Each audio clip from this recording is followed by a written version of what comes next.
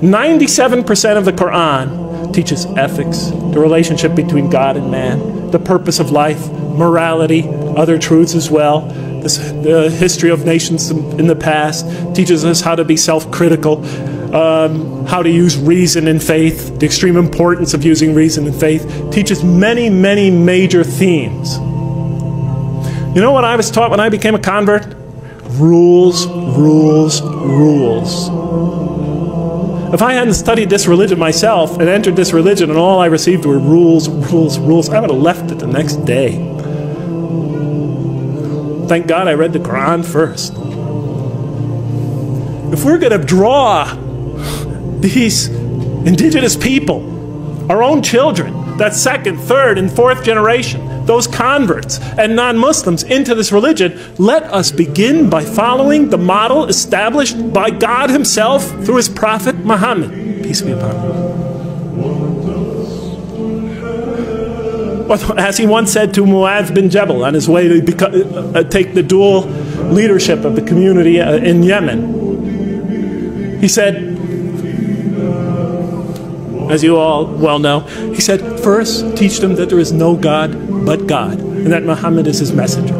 And when they have fully understood that, then teach them how to pray. And when they become consistent in that, and they've developed in that fully, then teach them about fasting during Ramadan. And then once they've accomplished that, then teach them what? About paying zakat and making the hajj. And so forth and so on. He said, make things easy for people and do not make them difficult, and inform them of the glad tidings and do not repulse them. I mean, you've all heard it before. You've all heard it before. Do we practice that here? We're trying to win these kids back over to this religion. We're trying to bring a community of people into listening to this religion. And the first thing we do is get them in that door. We tell them, okay, you, cover your hair, you do this, get rid of the gold. Okay, don't do this, don't do that, don't do that. I don't mind. I don't mind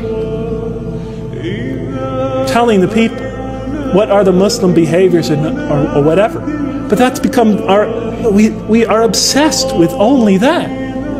I've attended Friday prayers for 20 years now in this country. And every Friday it's the same thing. The speeches are either political, about Muslim politics, or they're about rules and regulations, or somebody's diatribe about, problems going on in the Muslim community. They never discuss the other 97% of the Quran. Virtually never. Or else it's just brief allusions to that. And be tolerant. When we bring people into our community, don't expect them to become Middle Easterners or, Arabs or Pakistanis or Sri Lankans the next day or ever even. Give them time to grow into the religion. Give them the space to grow. Give them the room to grow. Give them the right to ask. Give them the right to question. Give them time to develop. The Quran gave them 13 years in Mecca, and then slowly but surely brought them along after that. We always put the cart before the horse. Give them time. If our kids come to our community not so modestly dressed, it's better that they come than not come at all. We have to start, if they have this or that problem, if their behavior is not perfect from our particular perspective, it's better that they come and hear the message. It's better that they work out for themselves what it is to be a Muslim in America. Because that's the generation that's going to have to take this into the future. It's better for them to be among us than not to be among us. If the Prophet and his companions adopted our approach, there'd probably be no Muslims today.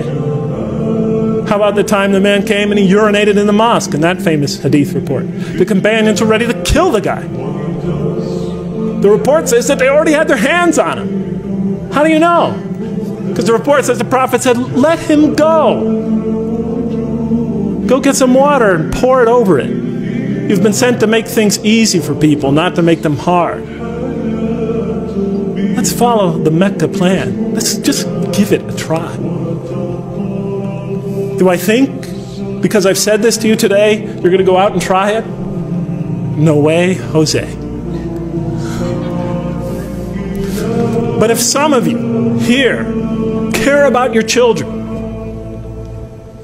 if some of you care about the people of America, want to bring them this message, then I beg you to give it a try.